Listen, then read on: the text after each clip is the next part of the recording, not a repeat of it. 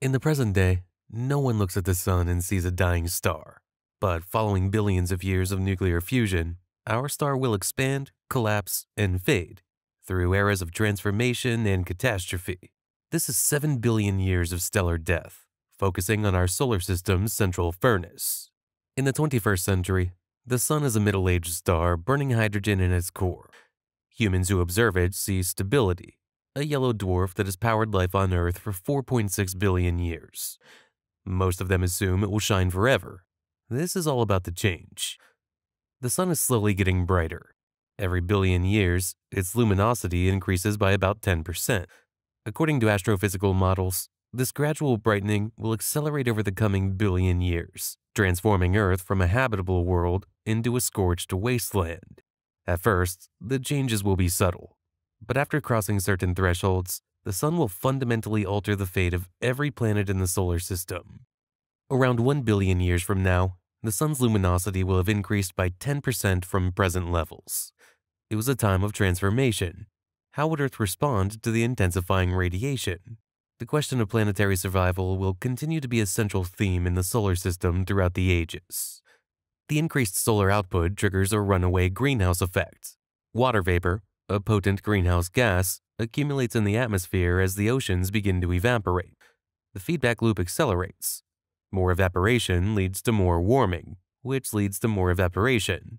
During this period, Earth's hydrological cycle breaks down completely, and the oceans disappear.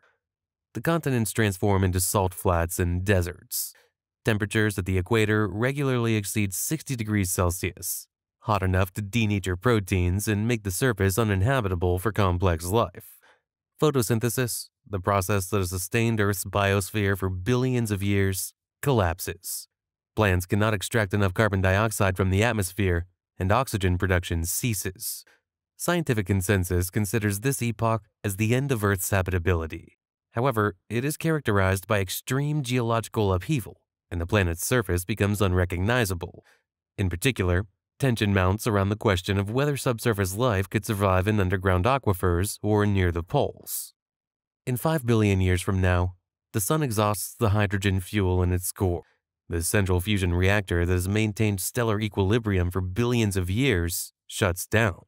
This marks the transformation from main sequence star to red giant, a transformation that will reshape the inner solar system. As the core collapses under its own gravity, temperatures rise. Hydrogen fusion ignites a shell surrounding the now inert helium core. The energy released is enormous, far greater than during the main sequence phase. The sun's outer layers expand outward, driven by this shell-burning process. The sun grows to 100 times its original radius.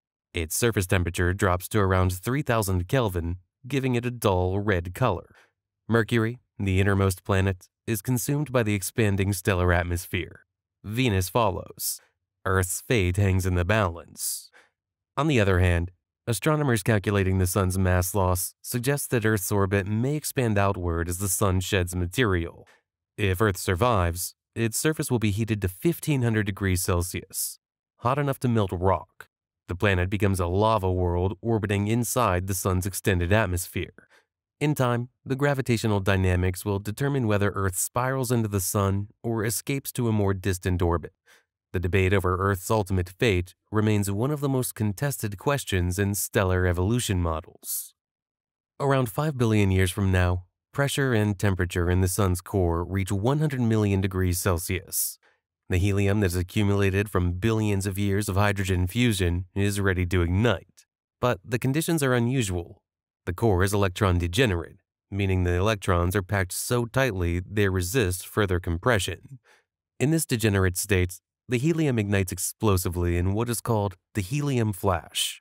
The core releases energy equivalent to the luminosity of 100 billion suns, but only for a few seconds. This is not a supernova. The energy goes into lifting the crushing weight of the sun's outer layers, and the star settles into a new equilibrium. The helium flash, though visible from the outside, represents a fundamental shift in the sun's structure. The core now fuses helium into carbon and oxygen, while hydrogen continues to burn in a shell above it. The sun contracts slightly and stabilizes, entering the horizontal branch phase. This period of relative calm lasts for about 100 million years. The Sun is still a red giant, but its luminosity stabilizes at a lower level than during the peak of the red giant expansion. Planets in the outer solar system, Jupiter, Saturn, Uranus, Neptune, experience dramatic increases in temperature. Their icy moons begin to thaw. In 6 billion years from now, the Sun's helium core is exhausted. A core of carbon and oxygen remains, surrounded by shells of helium in hydrogen fusion. The Sun enters the asymptomatic giant branch, AGB phase, a period of extreme instability. The Sun begins to pulse. Every 100,000 years, the helium shell accumulates enough helium ash to reignite explosively in a thermal pulse. Each pulse ejects material from the outer layers, causing the Sun to expand further. The Sun reaches 200 times its original radius, large enough that the Earth's former orbit is now deep within the stellar atmosphere. The AGB phase is characterized by massive mass loss. The Sun sheds material at a rate of 1 Earth mass every 30,000 years. Solar winds blow at speeds of 20 to 30 kilometers per second, carrying dust and gas into interstellar space. The dust forms a thick cocoon around the star, making it appear dim and heavily obscured. Finally, in the mid-7th billion year, the thermal pulses become so violent that the Sun can no longer hold its outer layers. The entire stellar atmosphere is ejected into space. Out of the chaos of the AGB phase, the planetary nebula emerges. The Sun expels its outer layers in a series of shells that expand at tens of kilometers per second. These shells are ionized by intense ultraviolet radiation from the now exposed core, causing them to glow in brilliant colors. The period of the planetary nebula lasts only 10,000 to 50,000 years, a brief moment in cosmic time. The nebula expands to light-year scales before dispersing into the interstellar medium. The ejected material will eventually be incorporated into new generations of stars and planets. The planetary nebula serves as the final artistic flourish of a dying star. Observers from distant star systems would see an intricate structure, rings, jets, and lobes carved by magnetic fields and previous mass ejections. The colors are vivid: red from hydrogen, green from oxygen, blue from ionized helium. At the center of the nebula sits a tiny, intensely hot object, the white dwarf remnant of the Sun. The leadership of white dwarf remnant lasts for trillions of years. Immediately following the ejection of the planetary nebula, the core of the Sun is revealed, a white dwarf with about half the Sun's original mass, compressed into a sphere the size of Earth. The white dwarf has a surface temperature of 100,000 degrees Celsius, making it shine with harsh blue-white light. But there is no fusion, no nuclear reactions generate new energy. The white dwarf is simply radiating away the thermal energy stored during billions of years of stellar evolution. The white dwarf serves as a cosmic ember, slowly cooling over unimaginable timescales. Its density is extreme. 1 teaspoon of white dwarf material weighs 5 tons. The matter is electron degenerate, held up not by thermal pressure, but by quantum mechanical effects. As the white dwarf cools, its interior crystallizes. Carbon and oxygen atoms arrange themselves into a lattice structure. The Sun's core becomes a giant diamond. This crystallization process releases a small amount of latent heat, briefly slowing the cooling rate. But alongside this crystallization, the white dwarf continues to fade. After 1 billion years, its surface temperature drops to 10,000 degrees Celsius. After 10 billion years, it becomes a dim red ember. The white dwarf will take more than 100 billion years, longer than the current age of the universe, to cool to the temperature of the cosmic microwave background. At the final stage, after trillions of years, the white dwarf completes its cooling process and becomes a black dwarf, a cold, dark sphere of crystallized carbon and oxygen. No light is emitted, no heat radiates. The object is invisible except through its gravitational influence. The black dwarf, though theoretical, no black dwarfs yet exist in the universe as insufficient time has passed, represents the ultimate fate of all low-mass stars. It is a stellar corpse, a monument to entropy and the arrow of time. In the far future, even the black dwarf may not be stable.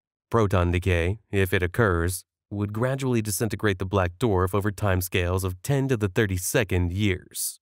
Alternatively, quantum tunneling processes might convert the carbon and oxygen into iron over 10 to the 1500 years. Though this is beyond any practical conception of time.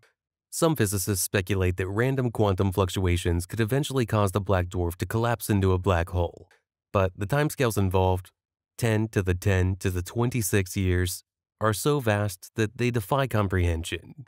This indicates the ultimate fate of matter in a cooling, expanding universe, where even the remnants of stars succumb to quantum uncertainties and the relentless increase of entropy. So there you have it. That's how the Sun dies. The journey from main sequence star to black dwarf spans timescales that dwarf human history, and indeed dwarf the history of complex life on Earth. The Sun's death is not a sudden catastrophe, but a gradual transformation through multiple phases, each governed by the interplay of gravity, nuclear fusion, and thermodynamics. When you look at the Sun today, you're seeing a star in its prime, steadily burning hydrogen, providing the energy that makes life on Earth possible. But that stability is temporary. The Sun is mortal. It will exhaust its fuel, expand, collapse, and fade, leaving behind only a dark, crystalline remnant in a cold and empty universe. The question of what happens to humanity during this process remains unanswered. Will we colonize other star systems? Will we engineer solutions to survive the Sun's transformation? Or will we be long extinct, our civilizations forgotten, our monuments eroded, our stories lost to time? The Sun doesn't care. It will follow the laws of physics, as all stars do, through the inevitable arc of stellar evolution. And in the end, nothing remains but a frozen diamond, drifting silently through the void, a gravestone marking where something remarkable once burned.